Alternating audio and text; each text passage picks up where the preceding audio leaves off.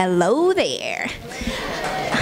A lady like me with a microphone is never a good thing, so I migrated to good old Bayview, Wisconsin in 2001. My mom got remarried, and so I'm actually an immigrant from Seattle, Washington. So I have to set the context for you. When I moved to Milwaukee, I was 14 years old. It was my freshman year of high school, and my mom decided to ruin my life by making me move, 2,700 miles across the country. So the reason why we moved is she got remarried and her love lived here. So my mom literally said, are we gonna stay in Seattle where it rains and pours, or are we gonna move to the land of cheese? And I actually had no bearing on her decision, so here I come.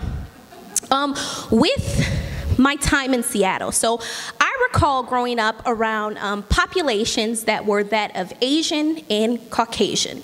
So growing up, I was the minority, but it was cool. Like when I say my classmates would ask me if I could braid their hair like mine, or if I could show them how to dance, it was awesome. Some of the stereotypes that exist among African Americans were things that were regarded about me as a person when I lived in Seattle. So being in those type of environments, while I was the minority, I was very much celebrated. Back home, buses came every 1 hour in terms of foods that we ate that were cool and happening. Things like pancit or lumpia were things that we enjoyed. So I was used to this community and these people that I was around, and the fact that they were Asian and the fact that they were Caucasian didn't really matter because that's who I knew. Switch to moving to Milwaukee, Wisconsin, where my first day on touchdown, I recall moving out of the rural layout of Seattle. And let me give you a little backstory. I say I'm from Seattle, but I'm actually from a small town called Bremerton, Washington. Some people don't know it, so since they don't know it, I just say Seattle because it makes it a little easier for the conversation. But it's true what they say about Seattle when it comes to the rain. I traded the rain for the snow. So touching down here, it was the first time I had ever been in a home that was so close to the street. I remember saying to my mom, they're gonna rob us. Like, our house is so close to the street, they could see our door. Didn't know who they were, but still, once again, it was a different experience. Also the buses, I remember staying up late and like hearing them whir past like every 15 minutes. And I remember giving my junior high school my forwarding address, and my final report card for 9th grade actually got lost because connect wasn't, I guess, a word or a street that folks could comprehend. So with those big changes, I went and registered for classes at Bayview High School for my sophomore year. I'd never experienced a school situation where like it's, you know, big, it's huge, and I remember walking in, registering for orchestra, picking up classes, and first day of school starts. When I get to my first day of school at Bayview High School, it's biology class, and I remember that the faces that were in my class no longer really represented the Asian and Caucasian populations I saw. I saw myself. I saw people who looked like me, that shared the same color of my skin, and it was different. It was awkward. As I mentioned in the beginning of my story, I was always regarded for, you know, being the black woman in the not black space. However, when I joined Bayview High School, I noticed that not only did my classmates not necessarily look like me, the then minority in the room was actually the Caucasian people. So I found myself a lot of empathy because I recalled being in that space, but unlike myself as an African American who was cool, the white kids were not treated cool. The white kids were not talked to like they were cool. And for me, that was a hard thing to digest. But what was harder to digest is coming out of Bayview High School. I literally lived in walking distance. You know where Hi-Fi Cafe is? That is where I lived. Another thing to mention is the former king of Bayview, I'm actually the girl he moved to Bayview for. Yeah.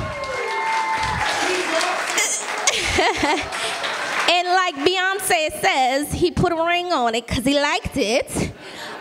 But growing up in Bayview, I literally lived in block radius of everywhere. I went from Kinnick Avenue to my first efficiency on East Atchin Avenue, excuse me, to Howell Avenue, one side of the street, other side of the street, upside the street. So I've been a little bit of everywhere in Bayview. For 15 years, I literally stayed in a small circumference. But when I was in high school, one thing I noticed is that my classmates would be with me all day in school, and then when it came time for the end of the day, they regarded me so great because I could walk foot to my home. However, they had to get on a bus and go as far as Vincent High School.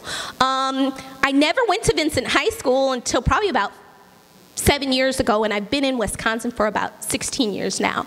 So with that experience, I will say this. The reason why I ended up moving away from Bayview High School is because, I'll be honest, my time while I found myself an immigrant and a person, a part of Kinnick in Bayview, I had many instances where if I was with my classmates after school at Rosemary's Video getting candy, I was looked at like a student who was a Bayview student.